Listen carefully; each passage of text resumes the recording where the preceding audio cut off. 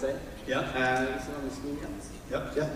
So what you see here is a photo browser, and it's actually just a normal list. I mean, from an application developer perspective, this is just a list of photos. But we have added a lot of visual sugar to the visualization. So it gives this kind of cinematic experience, and of course it's full touch. You can look at the and look at the different text and tags on the photos. And this may look extremely fancy, but it's just a lot of visual sugar, and that's all possible with the Cascade. And this, we're baking this stuff right into the core control. So again, you mentioned you're using a list here, populated with images, and some of the crazy effects, the shaders, the curves on the edges, the drop shadows. These are all effects that are baked into the core framework that you as a developer can choose to employ. You need a background in graphics or physics to be able to get access to these kind of experiences. Yeah, I mean, GL is a mess. It's and writing this from scratch in GL would take a lot of time, but with Cascade, this is made simple. So this is pretty mind-blowing. Let's take a look at some of the other examples. The next one is I would say a little bit more useful. It shows how flexible Cascade is.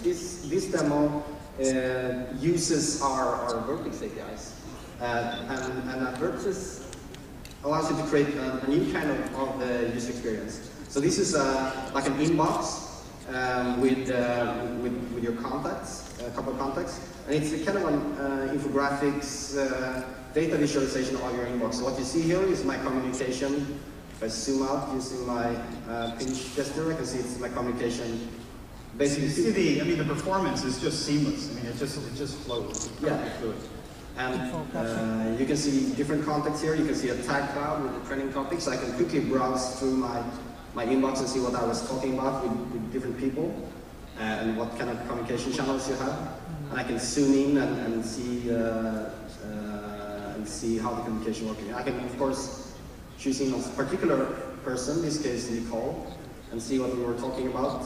And all this is done using Cascade. It's a fully touch-enabled user interface, and it has a lot of APIs that allows you to create these. I mean, what's really incredible about this for me is it helps to show the vision of how the UI framework can really drive that next generation of experience. So here you've got all your communications, and I think there's a huge data set behind this, something like 300,000 messages behind this, and yet you're able to very quickly dive right into it, into detail. And you can see the UI framework. And now I'm looking up with every action. More or less individual Facebook updates from Nicole. So it's very cool, and shows a little bit what Cascade can do. But this is still, I mean, not every app will look as futuristic as this one. Yep. We do have a set of built-in core UI components where we try to bake in interaction design and visual design. I'm going to show very quickly some of the core UI components we are working with. So it's not just about the visual flourish and some of these mind-blowing effects, but every common control, whether it's buttons or lists or containers, we will have available to developers in Cascades for them to reuse in their application. Right. Not everyone wants to be a fancy designer, so of course we have sliders and buttons and input fields and animations, layouts. You have it, you name it. It's a very easy to use framework. We have both a declarative view of the framework, meaning it's you can very quickly create a UI, and at the same time we have a pure programmatic API if you prefer to work with that. Or if you can combine them if you want. Here's another example of built-in UI design, or an innovative navigation stack that you can use for your application. This is great. Now let's see this in action in a typical app. Yeah, so just because you use these standard components doesn't mean you should limit yourself and don't use any effects. We can add effects also on the standard stuff. So as you can see, this is a notes app where we have a number of messages like a street. It looks pretty basic, but still I've added, in this case I've added a delete effect. That's pretty neat.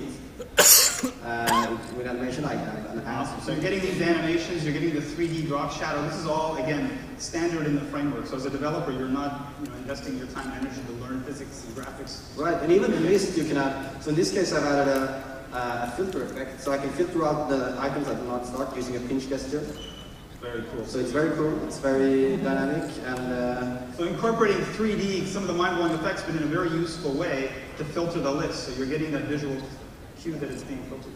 It's going to be amazing to see this in the hands of the developers here. So this is great, and thank you so much for coming and sharing with us. Thank you.